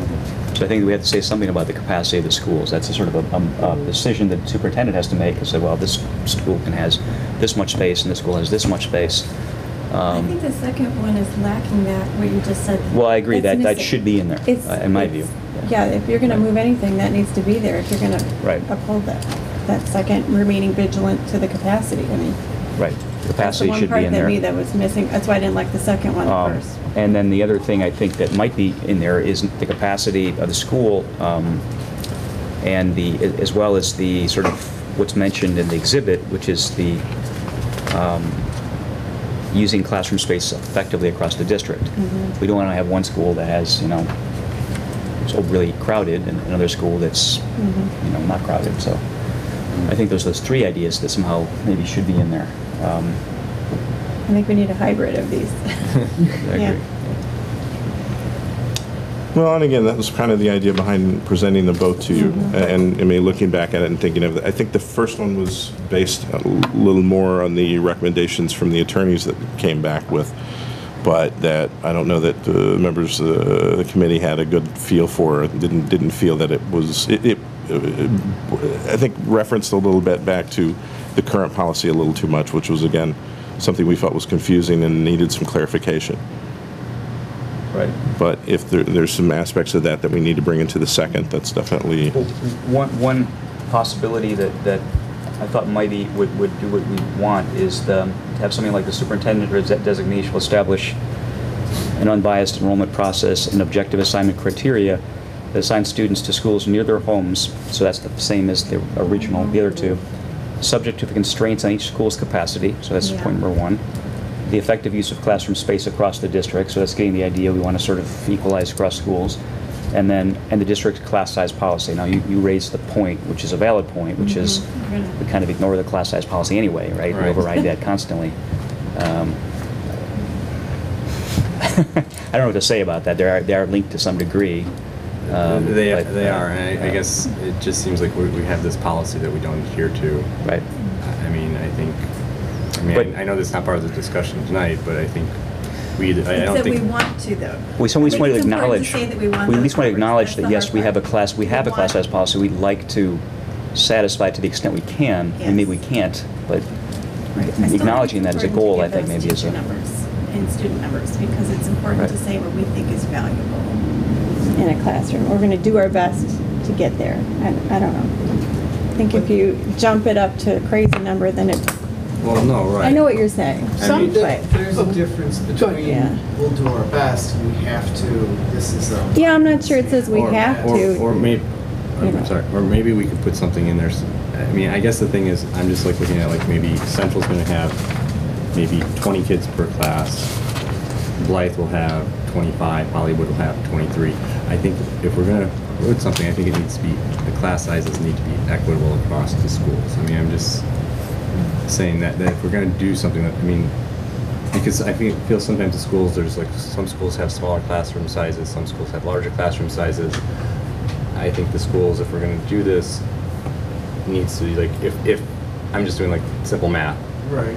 If there's 100 students, we have 4 classes, it's like 25 per student. I mean, I don't like that arbitrary though. I wouldn't move a Hollywood student over to Blythe just to keep the numbers even. You know, I would want to keep those people where they want to be. Like, well, I think what you're bringing up is this issue that I think in my 2 years here, the hardest transfers to make are Hollywood That's right. students So what to do you Central, do which maybe if as there's distance 25 goes, kids, but do you bring them across first, or do you keep them where you want them? No, and I understand that. I mean, that's you've got First Avenue, but then I look at Hollywood, who's always going to have the largest classroom size, and I don't think that's necessarily fair. How do you know it's always going to have the largest size though? Well, they're going to be the landlocked because no one's going to cross First Avenue. Right, nobody's going to. No, but the times can go up and down. Well, they're the most likely to get the higher class because if you have somebody in the Blythe or Ames, like the whole point of this new policy is to is to make that so it say there's only 24 kids at Blythe at the end of the summer. Well, the easiest thing might be to move 4 of the closest ones to Ames or to Central. So so basically, while I really like this policy and I like where we're going, I think what you mentioned is really where the one hiccup is that we're talking about this, yet there's Hollywood. So we're not really talking about. I know. So we have to acknowledge that this policy, or in doing the algorithm, is really if Hollywood when it wasn't in the picture, it'd be a very. I guess I would say that goes even further than that, which is that this has nothing to do with the algorithm. This is a problem with the current policy. It's a problem with any policy because it's just a factual. The factual fact that they're geographically once it's out there. No, and it's not even a policy thing. It's literally just like geography. It's the geographical situation of what we have. So it comes down to what do we want to do? Do we want to say, okay, Hollywood's got 25 kids, all right, 5 of them are going to Central, or do we want to say, yeah, it's kind of a tough thing to cross First Avenue, so maybe 25 is okay. I mean, that's the choice we have to make. And I don't think there's like a right answer there. There's it's that too, but there's also, and we've heard this before, is that the issue is also with the single section schools, because we've heard from the principals, Kismira and Kim, that the single section schools do better when the class sizes are a little bit higher. There's a little bit more social because flexibility. of the social interactions with the kids. Am I so right? it's not sort of. There's no magic number. That's a good point. Across the district.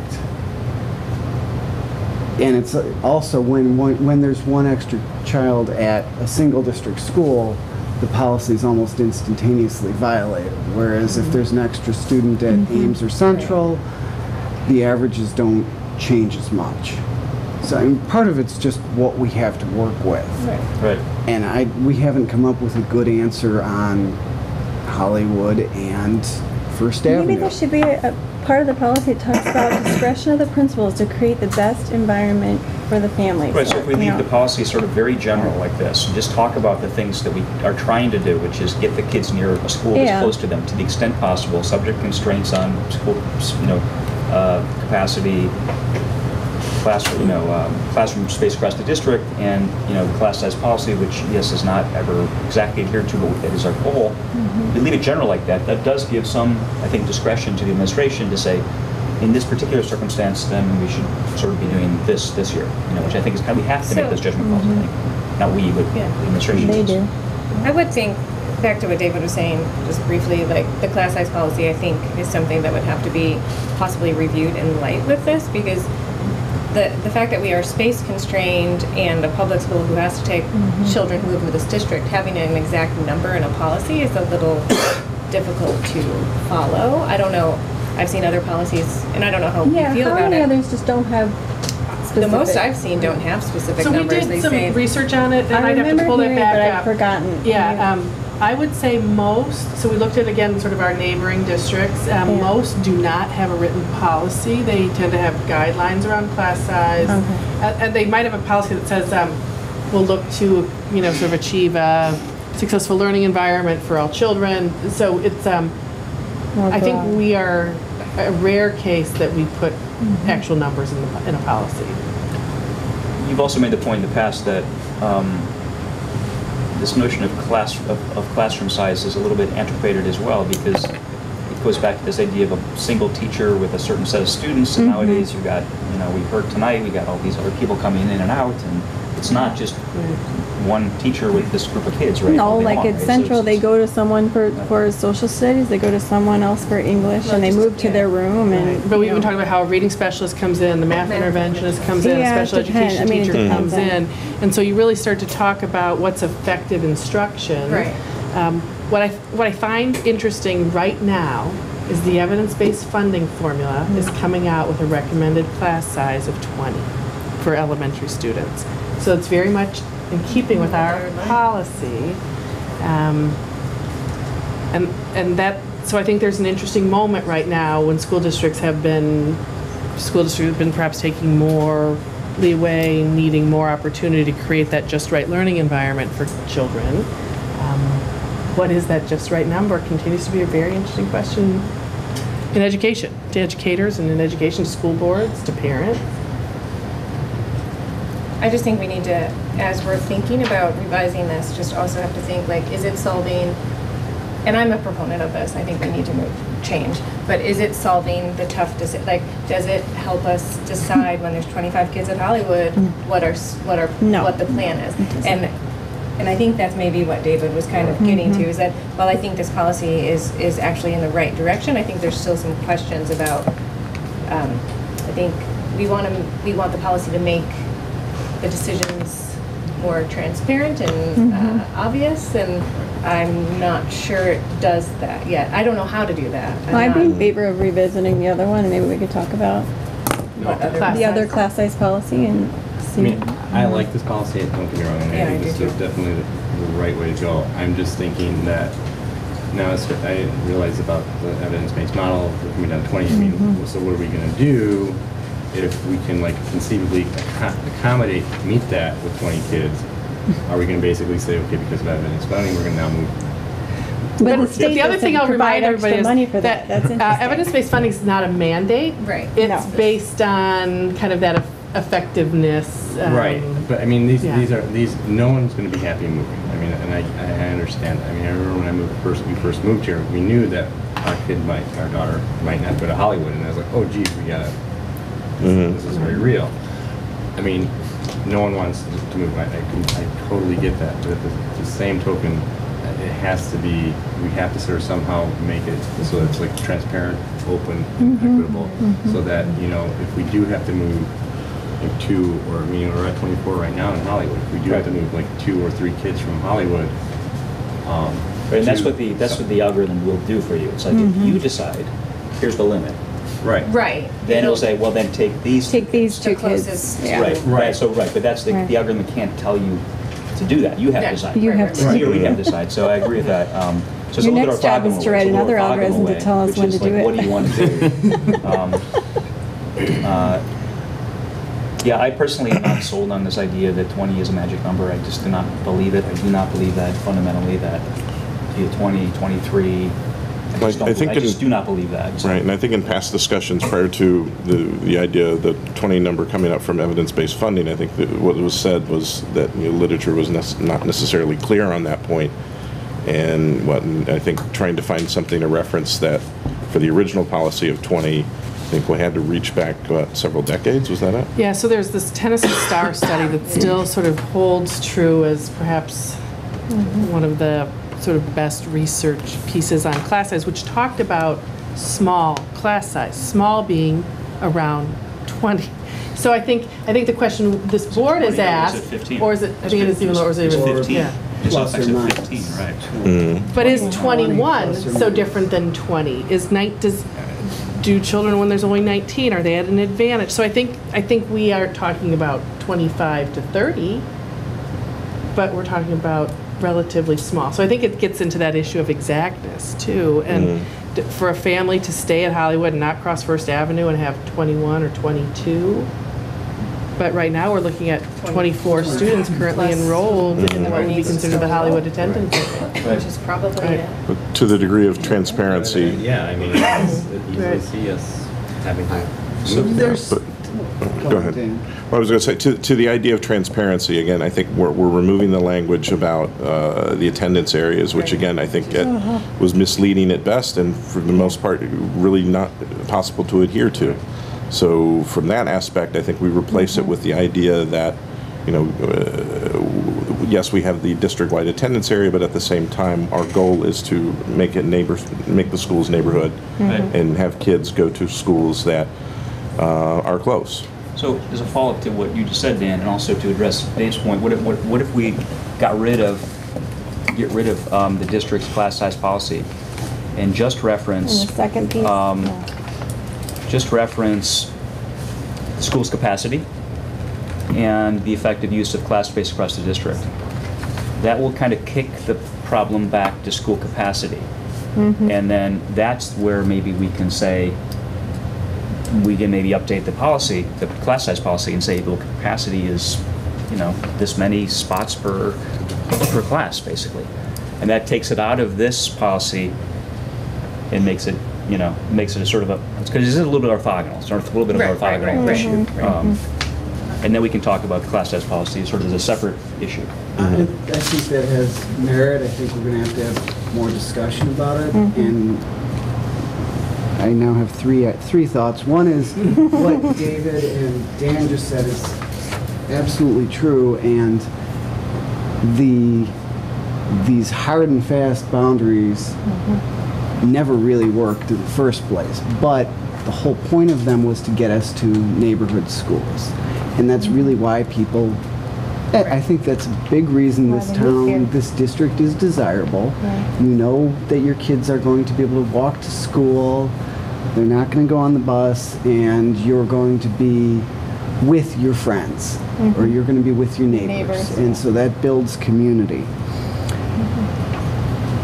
Getting to the class size policy issue, when we talk about the Tennessee study, has education and the services we provide with our pull-ins and pull-outs and gifted and special ed, they probably didn't really exist at the time the study was done. So the study may not have as much validity as we once thought.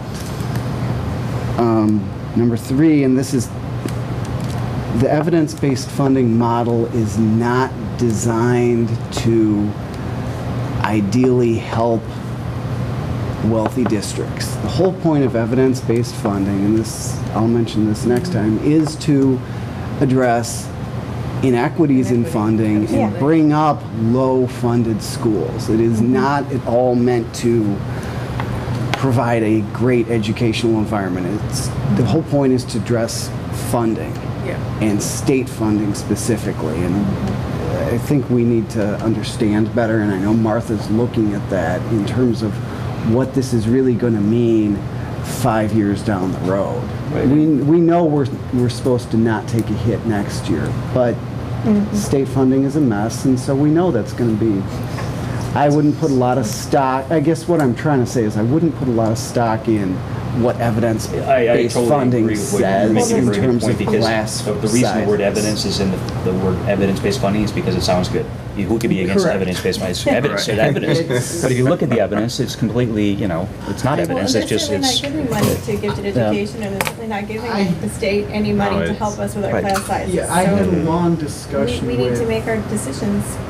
We already are. Well, yeah. I had a long discussion with a gentleman who was a big proponent of evidence-based funding. He's an advocate and essentially a lobbyist for it. And his intents are good, but it's not about.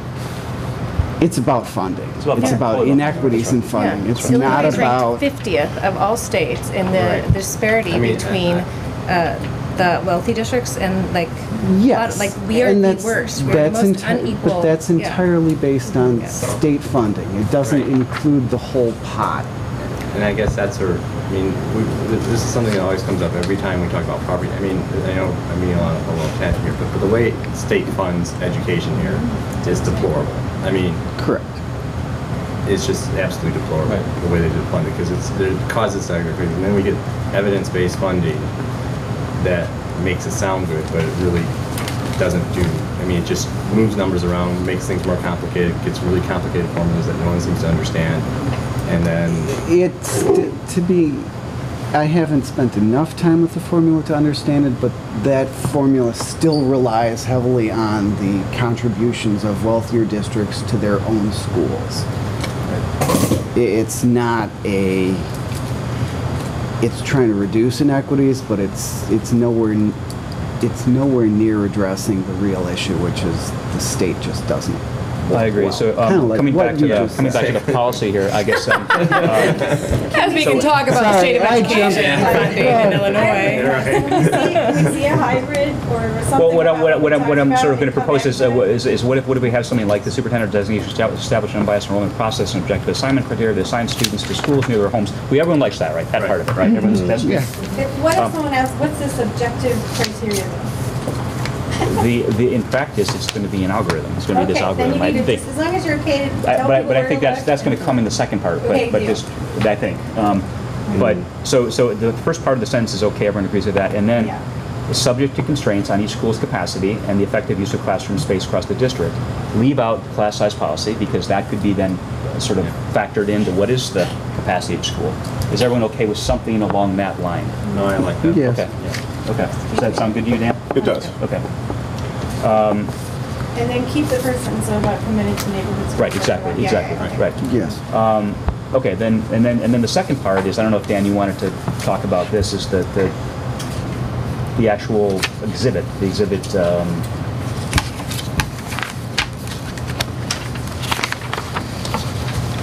kindergarten student assignment. That's the one, that's the key one that's sort of changing. Exhibit E or E1 or whatever that is. I was going to say, I think one of the key pieces of communication that I know the board wants to make clear, I want to make clear, is this issue of children staying with siblings, right? So siblings move together, stay together. So that really is what this kindergarten student assignment, it talks about a time period. And this is very similar to our other one. And then once assigned to a school, a student will be able to remain in that school through 5th grade. All parents would be notified of school assignment on or before June 30th. And then it talks in the middle section there, I'm kind of jumping around, but siblings with older siblings in attendance will be assigned to the same school unless otherwise requested by a parent or guardian. So I think that was one of the questions we thought might be coming up in the community, was that when we talk about this student assignment policy, that we were going to maybe change children already assigned, already seated, already in attendance, and that's not what we're doing here at all. It's really about kindergarten and newly enrolled students. So this is very similar, other than it removes that whole wait list, which seemed just kind of, in practice, not perhaps the best practice, that it's really an issue of transferring if a family really wanted, even after a year or two, to be reassigned. And sometimes it's because they want to go back to the school that they thought they might be going to. Could be a Hollywood family, for example. Some families have, in my short time here, have come and just asked for a transfer, sometimes for like a social reason for their child too. So that's why I think it's under sort of the discretion of the superintendent, the team, to really think about individual student needs when requested by a parent, when a transfer is requested by a parent. So I've got one minor question about this, which is the old policies was explicit about older siblings.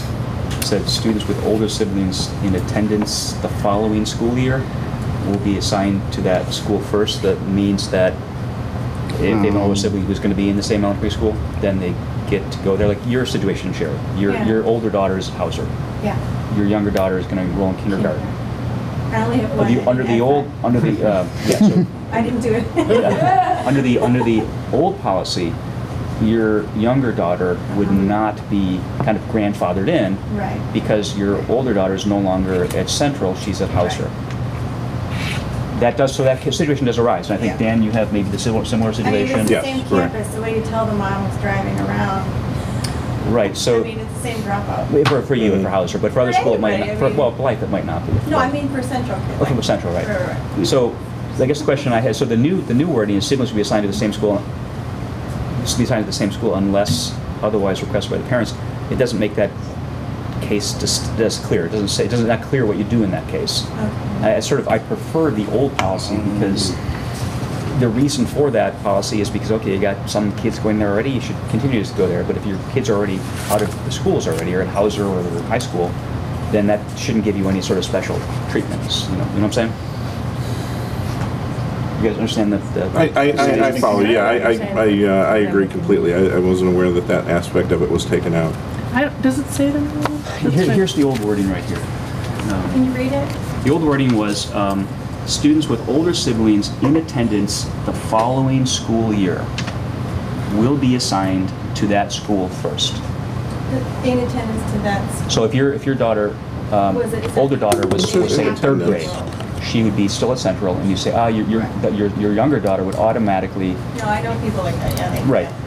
But so it's sort of. But if your older daughter's out of the school, then you wouldn't be automatically assigned to that. So it says older siblings in attendance. It needs to indicate that they're going to be continuing in like elementary school attendance the following school year. So you can't have a kid who's about to be in kindergarten and a kid who's about to graduate 5th grade because you no longer have that tie. So the older way is clearer on that. I agree. So if you're an alumni of the elementary school, it doesn't mean doesn't count. Yeah, correct. Right. So are people okay with retaining the older language there? As opposed to only if the Central Hauser people. I mean, because I know those families are going to say. But that would. It would sort of indicate that if you have a child at Hauser, you get to go to Central. No, that's not. That's what we don't want to do. I'm not saying that. I'm just saying some people. I walk, but some people that drive are going to want to drop But off that would at be the same of any. place. Right. I mean, that's the same for anybody who's a Hauser student. I know. Goes to any of the schools. And I guess But- that's, and I guess my thing with that. Or the older sibling walks the other one, I have no idea. I guess But- my concern with that I though don't is know. all our kids are eventually going to end up at Hauser. Hauser. Correct. Yeah, I know. Central's Right, going to right. be the one who's going to. I know, I just, Becomes I know of most families, and I'm desirable. not, I'm not there yet, that have the older sibling walk, or the older sibling picks up the other one at Central. Because, and they wait outside for the Hauser kid. But I think you need to turn that around and say I for the know. parent who has a kid going to Blythe Yeah, and I know, Hauser, I know. we shouldn't be showing a favoritism I towards don't know if it's Central. favoritism, it's just, that's how the kid So basically, gets to that school. argues for retaining the That old means language, any- basically. Yeah. Okay. Right. So I don't experience it, but I know that there are older ones that do that, so. No, I think I would. Okay. So retain that old language. Yes, then, yep, sounds like. I finally found it. Well, thank you. Finally found it. Well, then can we see like the rewrites next time, maybe? And then the only other question I have is more substantive, which is if we're deciding to use the algorithm, that's making a choice about how we're going to assign students. There is a definite choice there. It's a definite algorithm. There are other possible algorithms you could come up with. It's not the only one you could imagine. I think we have to be explicit about what we're doing. We have to say, this algorithm assigns students to the closest school, subject to the constraints on school capacity. And what it does that by minimizing the total walking distance. Yes. That much we have to say. I mean, you have to put that So if we somewhere. decide to change that somewhere later down the road, like, then we need to sort of, but that I think has to be I think the explicit total somewhere. walking distance Total walking distance, is the basically. important part. That's because- absolutely key. It's But walking did we hear distance. back from the attorneys in terms of differences in language for exhibit versus attachment, or? So exhibit and administrative procedures are really essentially the same thing. What she really talked about is sometimes policies have an exhibit that really describes an administrative procedure, I think because how we do it really matters. Some how we do it perhaps is maybe not that interesting to the public. That's my paraphrase. So I think the question is not about the exhibits, it's about using the terminology and information about the algorithm. So like I went back and looked at the California school district that we've talked about that has a similar policy. I think what they do is they do a really nice job on their website with a lot of good communication. That's why I have this like proposed frequently asked questions. I think there's a lot of ways that you can absolutely explain to people the tool we're currently using. Part of what our attorney is saying is, what if you decided not to do it that way in 3 years? Like you found like you still want to have this unbiased objective criteria that really speaks to schools' capacity, that speaks to class size, and speaks to children being educated near their homes to preserve the neighborhood school concept. But the tool, if we can explain, I absolutely think we should explain it. I don't know that we should explain it in policy or in the exhibit. But I agree with policy and agree with what you're saying, but the only caveat I would make is that in the procedure, I think we should say what it is we're doing. That we're minimizing total walking distance subject to constraints. Because even if 3 years from now you say, oh, you know what, I want to minimize that. I want to minimize the total walking distance, square, whatever, something else. Then in 3 years you change the wording basically, so people know what you're doing then. It's a board decision to Right. change it, Right. so I'm not. Why can't we just link it to an exhibit? Like you click on it and you link and it talks about the algorithm. Like, I mean, we could do, I would almost want to be more generic and say distance instead of walking distance.